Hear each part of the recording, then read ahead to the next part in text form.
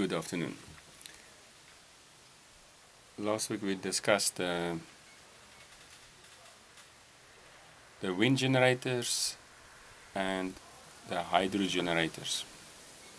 This week we're going to discuss the sails. What's the difference between code D and code 0 and where are we using them? Feel the spray of the waves on my face. Atlantic, Indian, ocean blue. Whoa, land in sight to starboard. Got me home from where I roam. Okay.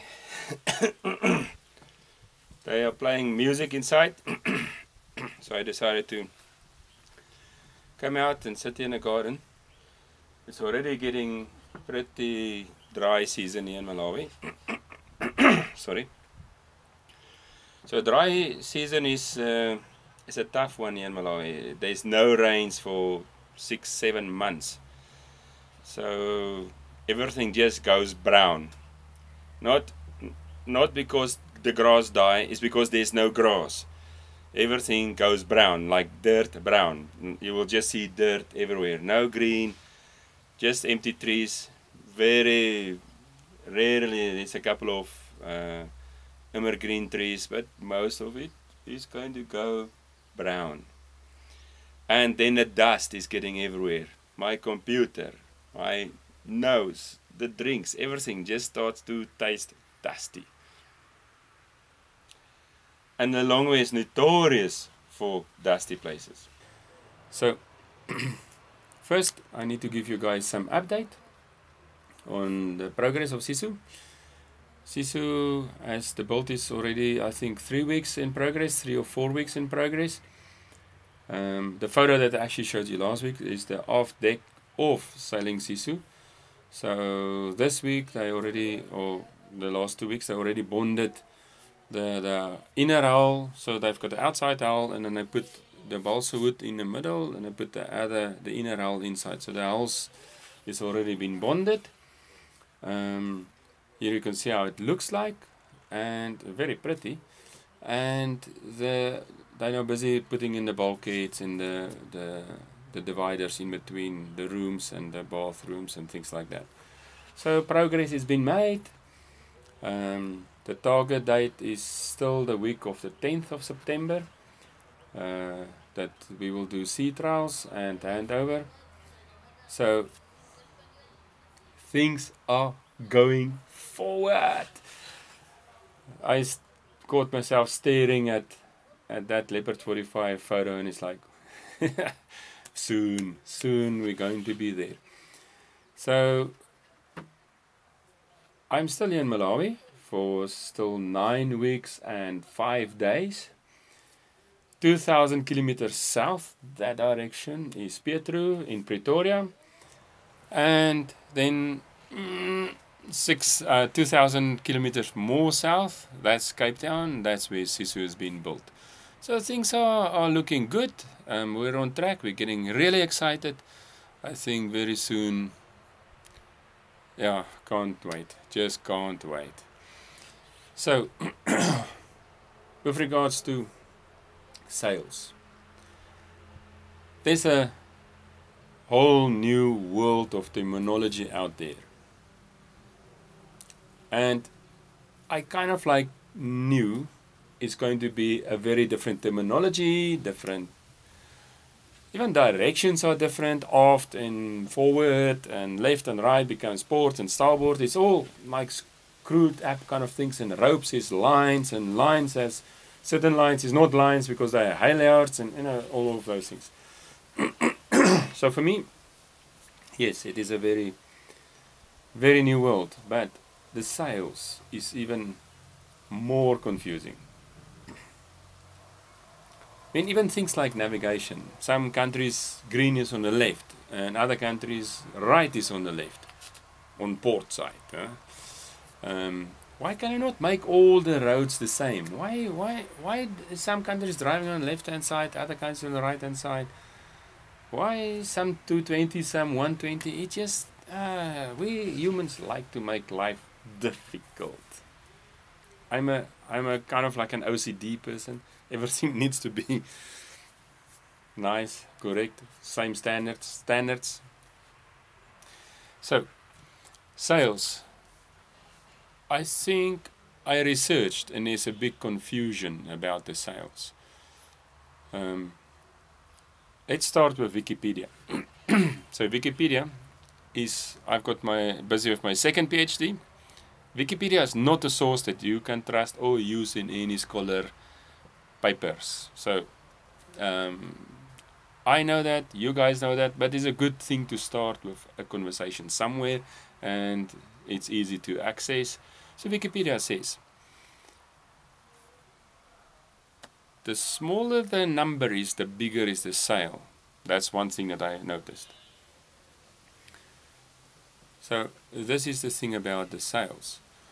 Then we also see that we have reachers and screechers. Upwinds and downwinds. And all of them have certain names. And then I came across a thing to say what is this codes? The code 1, code 2, code 3, code 4, code 5, up to code 6. And the thing is, it's determined from the head to the clue to the foot. So what is the foot in relation to that line, the perpendicular line, the line that's like that? What is the percentage of from the luff down and further? That's the one thing. The other one was like a jib and a genoa. The difference between a jib and a genoa is if there's a mast and a jib goes like this, it stops there, then that's a jib. But the moment it goes past the mast and come back again, then that is a genoa. So based on these things, there is certain rules and regulations that these guys did, which is cool. I can now start looking at and start to understand what it means to have a big sail or a small sail, or a code 2 or a code 3. And most of the cruisers, we actually don't need to worry about that. We want to have the standard sail plan, which is well balanced for the boat. The standard one is coming with the boat. And then we want to have, if you're going to follow the trade routes, you want to have some big sail downwind.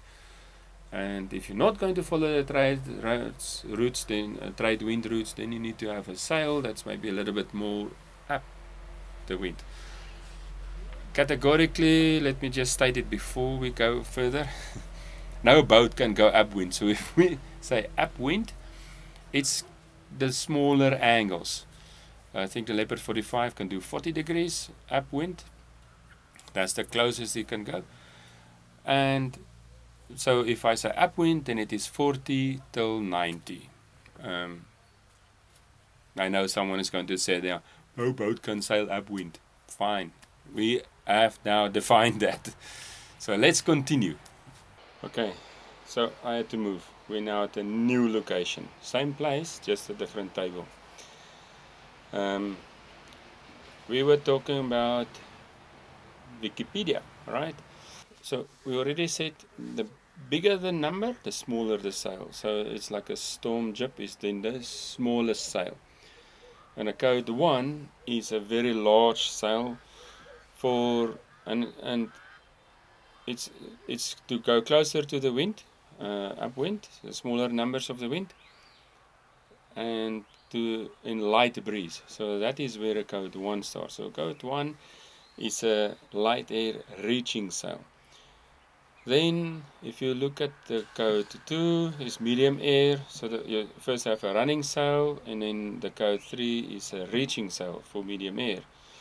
And then you got the 2 heavy air sails. Again, the even number is the running sail, and the uneven number is the reaching sail. So, and in the code 6 is the storm sail. So the even numbers, if we look at it, is then if you start at 1, let us say you start at 1, that's the odd number, and you remember that one. So odd number is code 1, which is a reaching sail, big reaching sail. So then 3 will be a reaching sail, 5 will be a reaching sail. So the other 2 is in the other numbers. So the running sails for downwinds. So that is now the code numbers and the way they worked it out. So it's actually quite cool, and it's not a, I think there's consensus about that. Okay, let us look at the sail plan of a standard Leopard 45. So if you look at this nice picture where the Leopard 45 is sailing in front of Table Mountain in Cape Town, you will see, and not all the Leopards come out with a square top. So for now, just that's the main sail, not necessarily with a square top. I don't got mine with a square top. But if you look at the Genoa, and the reason why it's a Genoa and not a jib, is that if you look at a jib cannot extend past your mast, while a Genoa can go past it. So it is still the word jib is a foresail, but it cannot go past your mast. So this one is passing the mast with 75%, I think. So it's 50. So it's 150% sail. This one, the Genoa, which is already a very good sail plan. So if you have looked at our theme song, the full theme song, and please have a look at it. It is awesome music from Guppy. So it was actually my neighbor in South Africa. So if you look at that trailer, you will see that the Leopard, here's a picture of that. The Leopard is having a sail, a very big sail. People will say this is a code 0. It is actually not a code 0. So let us look why it's not a code 0. First of all, you see it's not very stiff. It has a straight foot, but it is not very stiff. Then let's look at the place where the Catamaran was racing. You know, where it was doing the 18 knots. So that video, if you look closely again, that's the same sail that's sitting here. That's coming standard with the Leopard 45. Not standard, that's an option that you can buy. But that's the factory option. So if you say I want a code D or a big sail, a spinnaker, that's the one that I will give you. And that one you can clearly see that the waves is actually, the breakage of the waves is on the forward side. So the wind is clearly coming from the 120 degrees. So that is a downwind sail, and that's where they got the maximum speed out of the Leopard 45. So let us look at the polar diagrams for the Leopard 45. So let's look at the polar diagrams of the Leopard 45. And this is now with that code D or a downwind sail, which is not the code 0. So let us look at that sail, the diagrams. This is a polar diagram, and I need to sit maybe like this. This is a polar diagram. So if you look at the polar diagram, you will notice that there's a big round circle. I think it's going to be big round like this. It might be big round like that side. I don't know. I honestly don't know where this picture is going to end. Left or right, I don't know. So if you look at the big circle, that is the degree of the wind coming onto the boat. So the boat is in the middle. Then if you look at on the left hand side, there's 2, 4, 6, 8, 10. That is the boat speed. So that is what the boat speed is going to do. Now let's look for that big sail. Let's look at, you will see there's little brownish lines. Here's some brownish lines with little squares on them. And look at the most bottom one is a little number 25, and just for 25 there's another line called 20, and 16, 14, 12 and so on. So let us look at the 25 one. So if you're dead downwind, if you want to run, then you will do 10 nautical miles. If we follow that line as the wind is shifting, now to the 120, you will see you can actually go up to 15 knots with the same sail plan, with the same wind speed. So you can see it increases. So dead downwind doesn't work that well anyway. So, and it's a very good reason. If you can see, the wind is now busy blowing. So if the boat is going like this, you have a sail, the wind is now, say, 25 knots. Doof. Now the boat is moving 10 knots. Suddenly this wind, the parent wind, is now 15 knots. So if the boat goes, if the wind is 25 knots, if the boat goes 20 knots, then the apparent wind is 5 knots. If the boat goes 25, if it can, goes 25 knots, the apparent wind will be 0 knots, and no one can sail in 0 knots. And this is the problem with downwind sailing. The faster you go downwind, the less apparent wind you will have, and the slower actually your boat will start to sail. So that is the problem with dead downwind. So if you remember in the sails, the reason why we can go so fast lately, not like the square riggers, is that our sails is designed like an aeroplane wing. So that is like an aerofoil, and an aerofoil is bent like this. So if the wind goes, so it's like this, aeroplanes pick up. So the wind is now like this, and as the wind comes across here, it's actually making a lift, which is, if it was a plane, the plane would have been lifted, but now it's like this, so it's a pull, if you want to say it like that. So let us look at now why, if you go to angle, your apparent wind will start moving forward, and as your wind moves forward, this wing of air that is coming now over your sail is creating a pull. So that's why you go faster if you go with an angle rather than 100% downwind.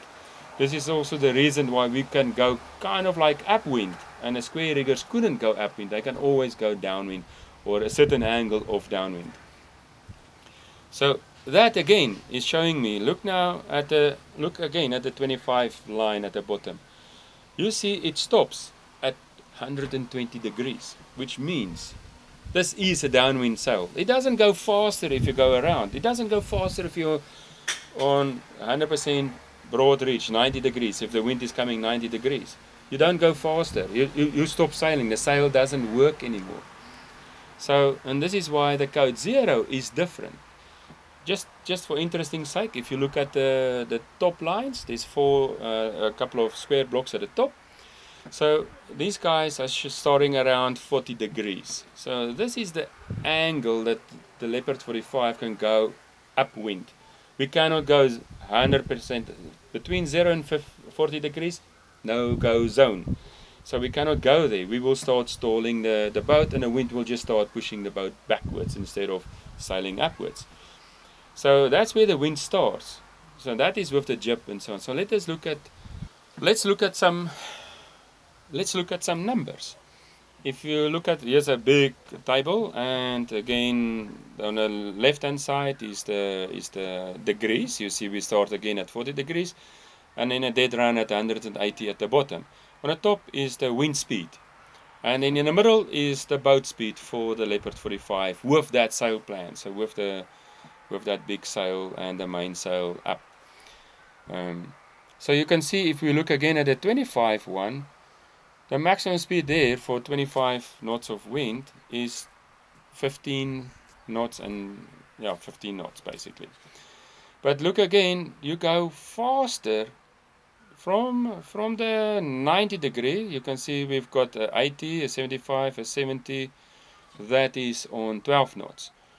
If you go down, you've got 100, 110, 120, 130, 140.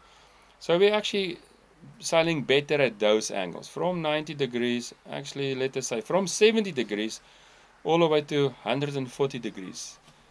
This is where the Leopard 45 will excel with that sail plan. So just some useless information if you ever want to know that. So what make the code 0 so contentious? Because if you look at northern sails, or you look at the South African sailmakers, if you go and just generally Google it, if you even talk on the discussion groups, then some will say it's a downwind sail, others will say it's an upwind sail.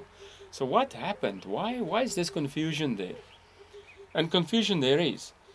So the Volvo Ocean Race, when they were still defining their own boats and own sail plans and stuff, before this nice, super nice boat, where everyone has equal boat, equal sails, equal everything, they they had to make their own sail plans, and these sail plans were done by these codes, so they had to make codes. But they wanted to have a bigger sail to go upwind, and to conform to the numbers, they made it a code 0 to say this is the largest sail you can have on the boat. So code 0 will be your largest sail to start off. But they want to go close to the wind, and that will not be allowed by the racing guys. So now then I said it is a grinnaker. It's an asymmetrical spinnaker, which they now kind of like circumvented the thing to say it's a spinnaker. So you're allowed to have 2 of these big sails on the boat, a code 1 and a spinnaker. So, and this is where the confusion started. The confusion started then because the code 0 was actually designed to go upwind, not dead upwind, we know now that, but to go upwind, while spinnakers and a grinnaker is designed to go downwind. But they classified it as a grinnaker. They made it look like a grinnaker. So the luff and the foot, the relationship or the ratio is the same as a grinnaker. But it is much more tighter, and we will see later on how much tighter it is. So it is designed, very tightly designed, so it can go only up, wind up, smaller numbers. So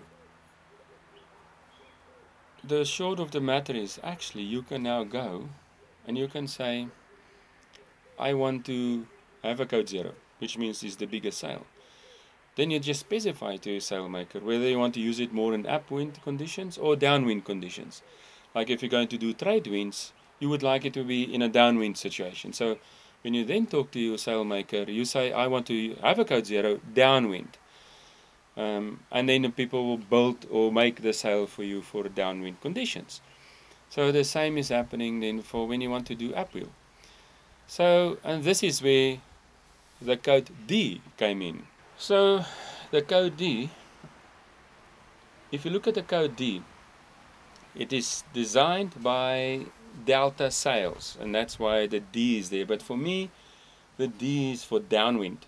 I don't think French will be happy with that, but this is how I remember a code D and a code 0. So code 0 is for upwind and code D is for downwind. D for downwind. Here is the picture. If you can see on your right hand side is a code 0, in the middle is a code D, and then there's a asymmetrical spinnaker. I got it from the French sailmaker site, Delta Sails. So everything is in French. But let us quickly just point out a few things. If you look at the luff, the point where the sail is attached to the what do you call that thing?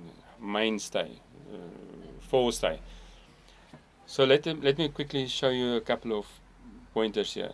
First one is look at the luff, the point where the sail is attached to the mainstay. If you look at the code 0, it's very straight. So you can actually roll it up, you can furl it up. The code D is a little bit less straight, but look at the spinnaker. It is very roundish. It's supposed to be round to catch the wind. Look at the foot as well. So you will see the code D has the same foot as the spinnaker, while the code 0 is more like a Genoa. Then you look at the leech. If you look at the leech, you will also see the differences, that the code 0 is very straight. So from these pictures you can see that the code 0 is definitely designed as a stiff sail. It's not designed for a downwind sail. It's designed for an upwind sail.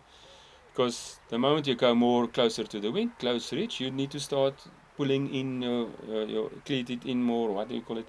You must make your sails more stiffer.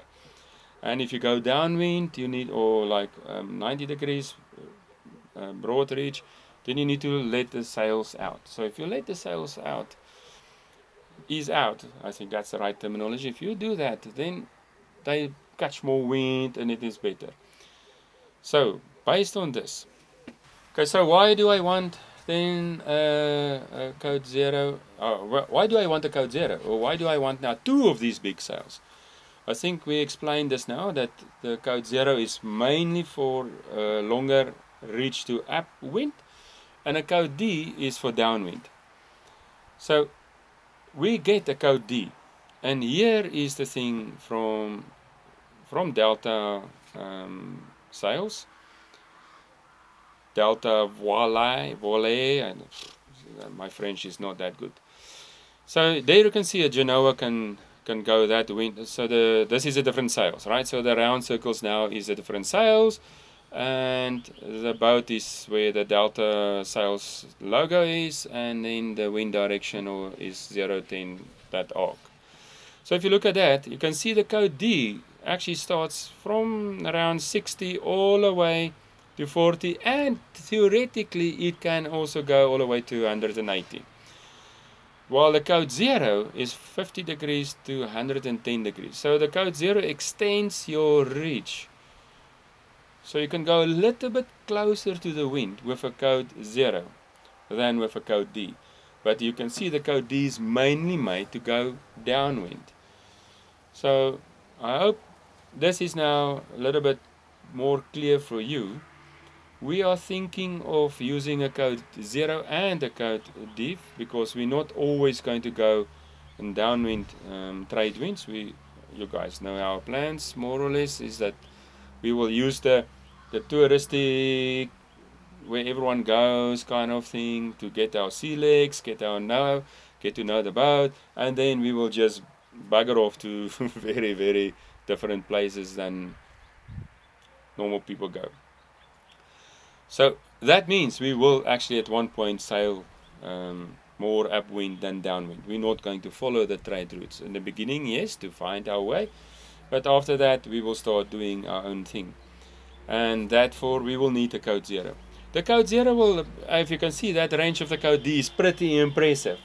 So because the code D is so impressive, we are going to actually have the code D more of the time up. So I've asked Marcel to do two things. The first thing is, and it's based on Catamaran Impy's advice. So Brent actually told me to do these things. He wished he have done it, and then he blew his sail, and then he did it. So I'm following what Catamaran Impy's suggestion. So the first one is we make it not that light. Our code D will be a little bit stronger to start off. And then also it will have ultraviolet protection as we fill it up, because to put it up and put it down, put it up, put it down all the time is going to be a little bit hectic. If you see a squall coming on, you have to put it down, right? There's a big sail, the wind is going to whack you, and because a catamaran don't heel over, we will just, there goes the sail. So we would like to have the sail a little bit stronger, as if we start feeling the wind is here, we can quickly ratchet up and fill it up. But it means that sail is staying on the stay all the time. So we want to have ultraviolet protection also around it. So our code D will be a little bit heavier, still big, but a little bit heavier. And of course we don't want to make it so heavy that the catamaran flips over. It would be easier to replace a sail than to replace a catamaran, I think.